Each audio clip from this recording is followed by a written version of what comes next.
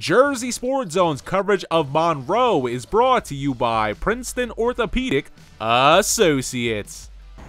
Hey, nice job, Calshaw. Good. Keep swimming. After going 5-1 in 2020, it was a down year at Monroe as the Falcons went 4-6 in a season in which they started on a 3-game win streak before losing 4 in a row and ultimately lost 2 of their last 3.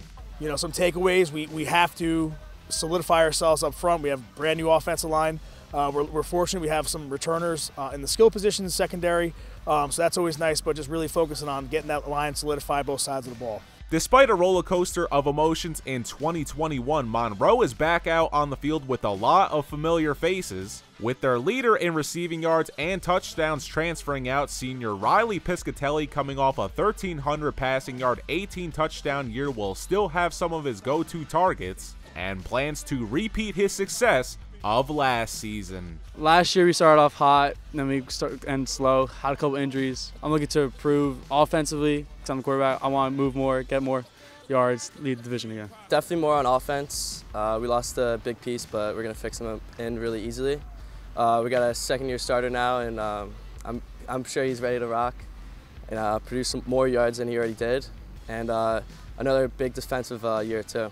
A crossover matchup with Ridge will start the season for Monroe as they prepare for a tough Group 5 schedule in the Big Central Conference. The Falcons and their experienced cast have a chance to make some waves and could capture their first title since 2009.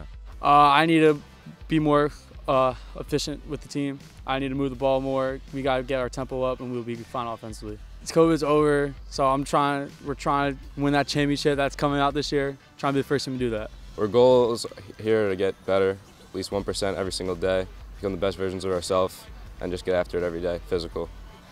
You know, we're going to rely on our tempo, rely on our system that we run, you know, trying to get to the ball, line up fast, and get our plays off, get our reps in, and defensively just is lining up the same way, you know, to the offense that we're seeing and getting some takeaways if we can. We're really putting an emphasis on taking away the football from the offense that we're going against and flying around and having fun and playing free.